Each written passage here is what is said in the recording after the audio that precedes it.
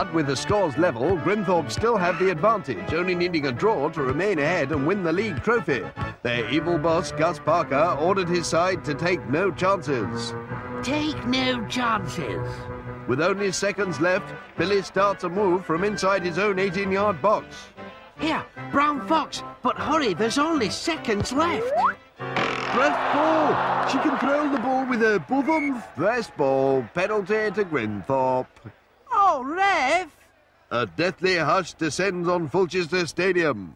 I'll have to pull off the greatest save of my career to stop this one. It's all up to Billy now. He's the only one who can save us. Aye, but a save won't be enough. We also need a goal at the other end in order to win it, Sid. Oh, well, here goes.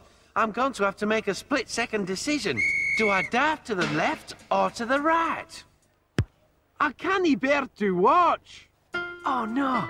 It's going the other way.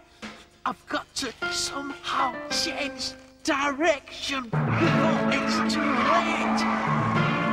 Oh,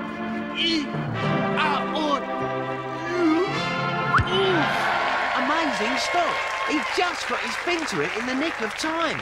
The rebound falls to Brown Fox on the edge of the 18-yard area. Neat footwork from Brown Fox. She's totally wrong-footed the City defence. Surely this is the winner for United. Oh, no. The full-time whistle. It's all over. Oh, dear me. The final whistle is blown before the ball had crossed the line. And Grimthorpe, not Fulchester, are champions of the Football League. It's a sad day indeed for Billy the Fish.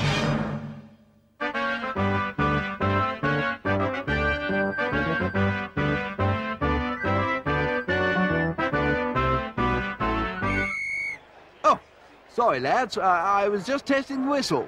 The goal stands. Fulchester win the league.